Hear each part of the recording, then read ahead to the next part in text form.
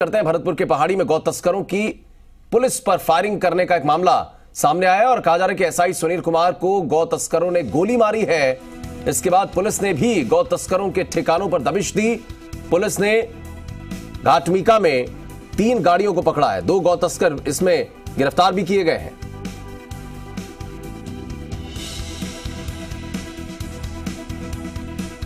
जी media संवाददाता Devendra Singh phone line पर इस वक्त मौजूद हैं।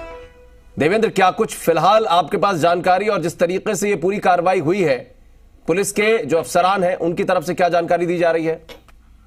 देखिए, मैं आपको बताना चाहूंगा कि पूरे मामले में जो पुलिस की एक बड़ी दबिश रेड कंडक्ट की गई है। जो डीवाईएसपी हैं खम्मा सर्किल के देवेंद्र सिंह, उनके नेतृत्व में एक बड़ी रेड कंडक्ट की गई है इस घटना के बाद में, क्योंकि जो एसआई को गोली लगी है पूरे मामले में पुलिस की तरफ से ही बचाव में फायरिंग की गई है। और अभी हमारी एसपी से बात हुई तो एसपी ने बताया कि 2 आरोपी पुलिस ने पकड़े, 3 गाड़ियों को जब्त किया है।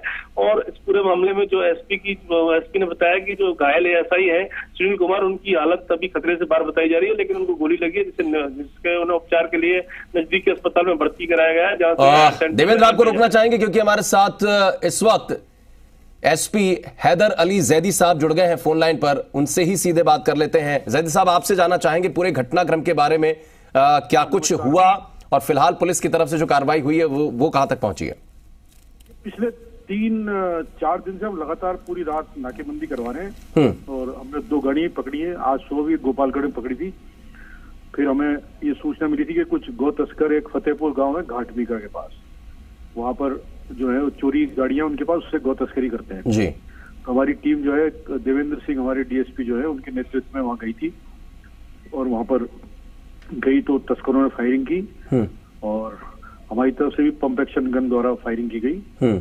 तो उसमें एक हमारा सब इंस्पेक्टर है सुनील, उनके थोड़ी लगी है, छर्रा लगा है, बिल्कुल ठीक है, वो खतरे से बाहर है। तो हमने 2 तस्कर अभी उठाए हैं और गाड़ियां 3 पकड़ी हैं और अभी सर्च अभियान हमारा जारी है।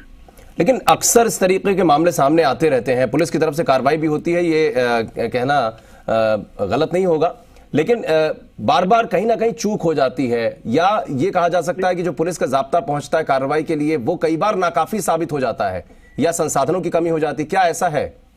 नहीं, बिल्कुल चूक नहीं होती। ये इसमें जो है और भी स्टेट के लोग शामिल होते हैं, हरियाणा के भी होते हैं, यूपी के भी हैं, और हमारे यहाँ से तो सिर्फ गाड़ियां पास होती हैं। तो जब भी हमें सूचना मिलती है कार्रवाई करते हैं, लेकिन क्योंकि उधर से भी हथियारों का इस्तेमाल होता है, इसलिए हमारा जाब्ता भी पूरी एहतियात के साथ जाता है और कार्रवाई करता है। और अब जो लोग पकड़े गए हैं, कार्रवाई के मामले में क्या कुछ अभी तक इनिशिएट किया गया पुलिस की तरफ से? अभी मुकदमा दर्ज करेंगे, कार्रवाई करेंगे, सख्त कार्रवाई करेंगे। चलिए, बहुत शुक्रिया जैद साहब जी राजस्थान से बातचीत करने के लिए। तो हैदर अली जैदी एसपी भरतपुर, जिनकी आवाज फोन लाइन पर सुन पा रहे थे, और देवेंद्र सिंह जी मीडिया संवाददाता भी लगातार बने हुए हैं। देवेंद्र, जैसा खुद हैदर अली साहब कह रहे हैं कि कार्रवाई करेंगे, कोर्ट में पेश किया जाएगा उनको, और जो भी कानूनी कार्रवाई है आगे की मामला दर्ज करने के बाद वो सब कुछ की जाएगी।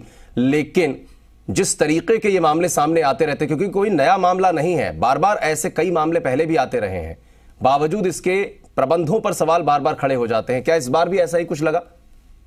कि सबसे बड़ी बात यह है कि मेवात में पुलिस ने इस बार जो कार्रवाई की, जो गौ तस्कर जो गौ तस्करी के लिए जो वाहन इस्तेमाल करते हैं उनको पकड़ने के लिए, वो अक्सर चोरी के जो वाहन होते हैं उनको इस गौ तस्करी में इस्तेमाल करते हैं, उनको पकड़ने के लिए एक रेड कंडक्ट की गई थी। और लगातार, जैसा एसपी बता रहे थे हैदर अली जैदी, लगातार ऑपरेशन चल रहा था।